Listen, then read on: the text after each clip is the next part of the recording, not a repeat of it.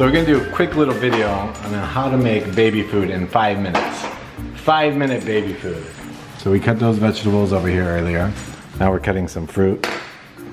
Or should I say Erika is cutting some fruit. Boom, boom. Boom, boom. If anybody's interested in this little mandolin. If anybody's interested in this, I'll put a link in the description where you can buy it. It's very, very inexpensive. It's very, very, very useful. Use cherries, but these you have to take out the seed from the middle. Yeah. With your hand.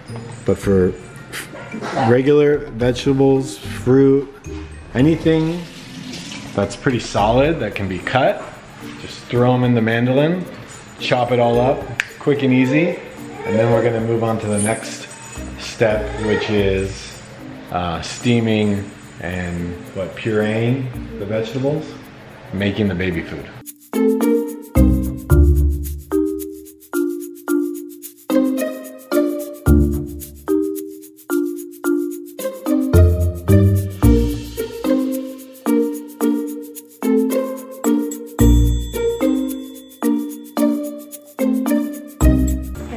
It doesn't chop all that up? It's cooking. Oh, it just cooks it? That's it? And then it chops it. Quick and easy, huh? This is called 5-minute baby food. All done?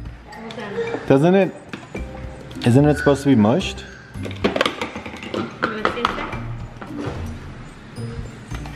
So how do you mush it up? Ah, I see, I see. Now we blend, huh?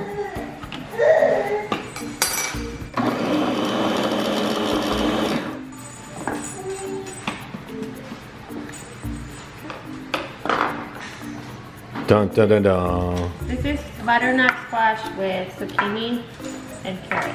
Butternut squash with zucchini and carrot. Yummy.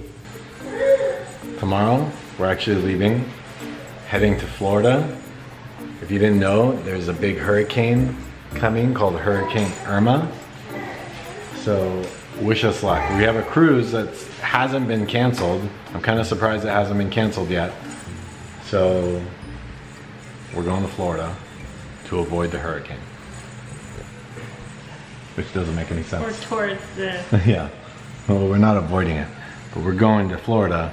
Hopefully, we avoid the hurricane. Hopefully, we continue on our cruise, our 10-year honeymoon cruise as planned. Thanks for watching this video. Don't forget to like, share, and subscribe. Be sure to check out future videos, and don't forget the thumbs up. Thumbs up!